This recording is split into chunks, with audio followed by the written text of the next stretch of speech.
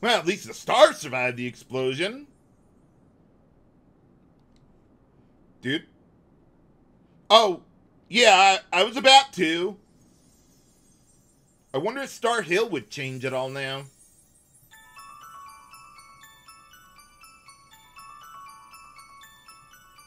Well, everyone's here.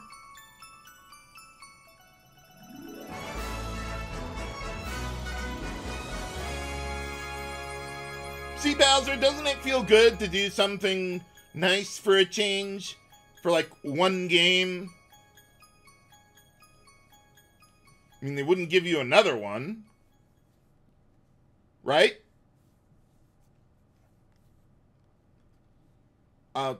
You're welcome. Our job is done. Let's go. And then what?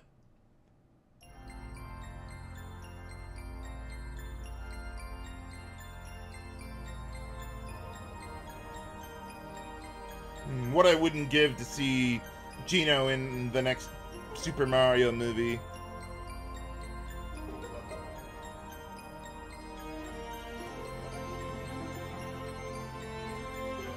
What's happening to you?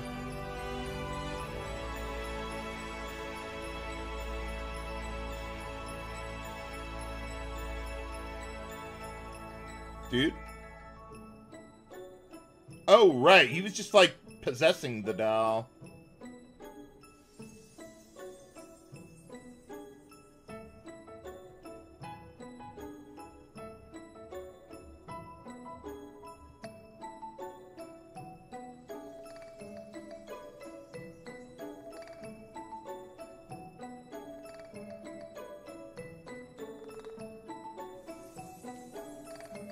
I'll be honest, that part gets me a little choked up.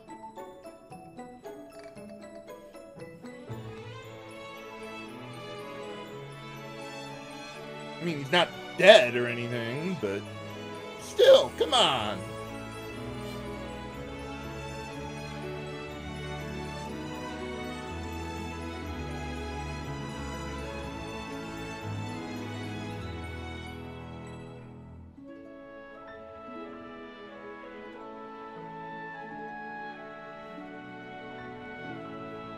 Oh yeah, the sword.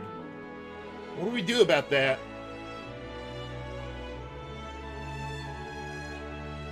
Oh, there we go. I guess we wished it to go away, and that works. Works for me. Mallow's carrying the Geno doll.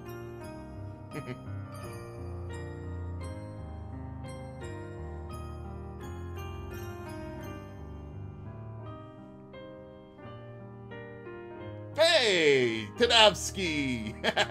And I think that was the frog on the left there from, what was that, Seaside Town, I think it was?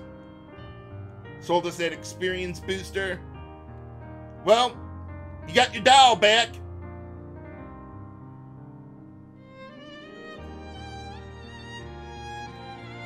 Krakow found a place to go, I guess.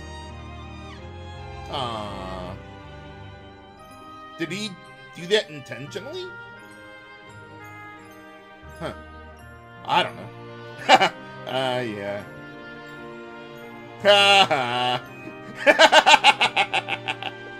Oh, you two deserve each other.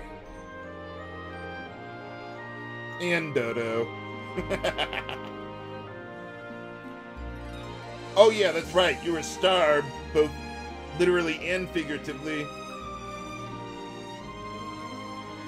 Musty Fears. Whoa, nice background there. So beautiful.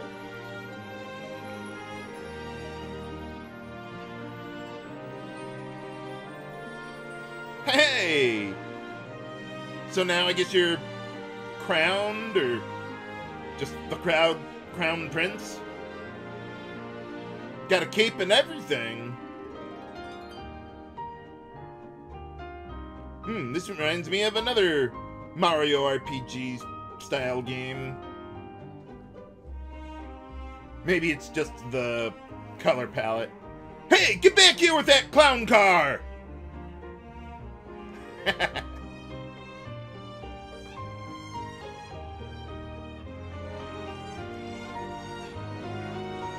And so many memorable NPCs throughout the game. Hey, even Punchinello is there. And Booster's hiding from his wife. Aww.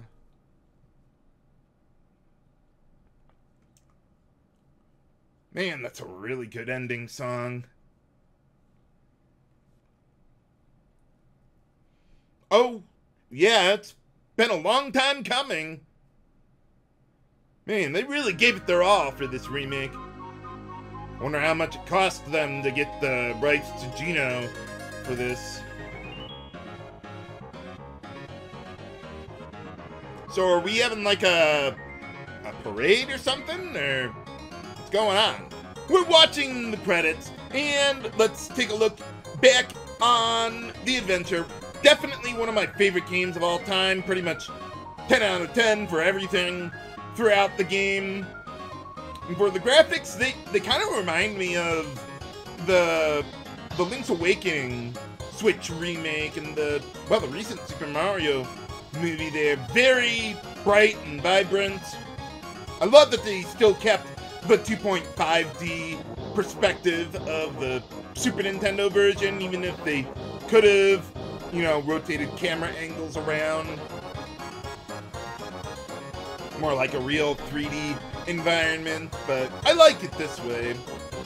Some parts seemed a little easier for me to judge my distance with the new graphics, but I don't know, maybe that's just in my head. And for the plot, easily another 10 out of 10. Bad guys doing bad things, go kill them.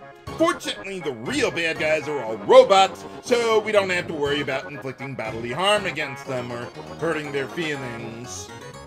And the characters all had their personality quirks, even Mario, without saying anything. This is probably the first Mario game, or at least the first for me, where we got more of an idea of what life is like in the Mushroom Kingdom and the surrounding regions. And the NPCs really gave a lot of depth and backstory to the game, which really provided a lot of motivation for me to want to help everyone and the NPCs in the game. For the music, also 10 out of 10. I mean, come on, it's Yoko Shimomura. If there's anyone qualified to be a successor to Nobuo Uematsu, it's her. I don't know, a game with so much happy music throughout the game. I love that the music was just perfectly upgraded to the Switch without really changing too much. I mean, it sounds like they basically just took the original songs and put a new sound font on them, and that's it. I approve. They even gave the option to use the original Super Nintendo soundtrack if you really wanted. But I already did an LP with that one, so I stuck with the new ones. And for the battle mechanics, I'd also give them a 10 out of 10. I greatly appreciate the more apparent visual cues for the timing mechanics. I do like the new additions with the splash damage to help speed up normal battles, ally buffs, triple moves. Bowser's still mostly useless, but I like how everyone was at least somewhat useful in the final battles there. My only complaint is that there's just some days that I just cannot do the timed hits for no apparent reason, but I suppose that's not really the game's fault. So yeah, overall I'd give the game 10 out of 10. Definitely one of the best games of all time. The remake, well worth the money that I spent on it.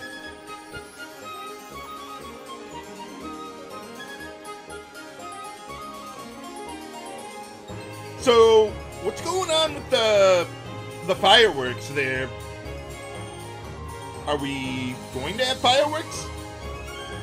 I'm not precisely sure how buying the fireworks affects the ending. Did we already have the fireworks and I just forgot about it? or wasn't paying attention because I'm doing my review of the game. I don't know. I guess we'll find out.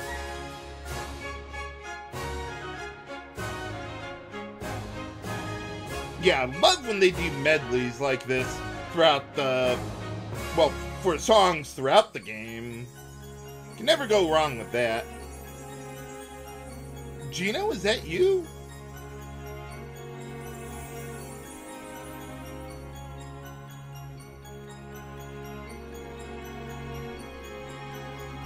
Well, thanks for paying us a visit. Oh, we can, you want to inhabit the doll again? No? Whoa!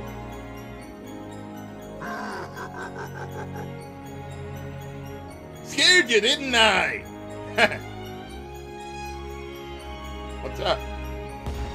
Hey, there they are.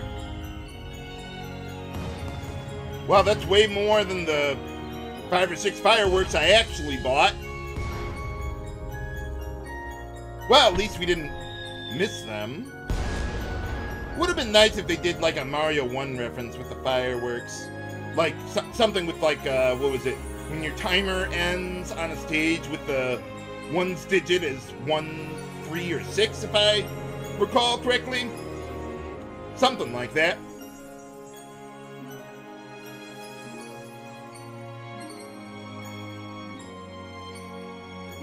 Well, goodbye! Again. The end!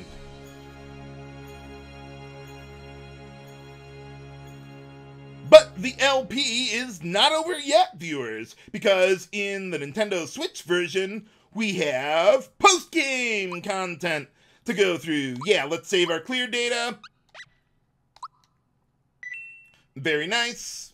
And now we can continue onward. What else is there for us to do now? Find out next time on Let's Play Super Mario RPG. This is H.G. Bailey, signing off. Have a good day.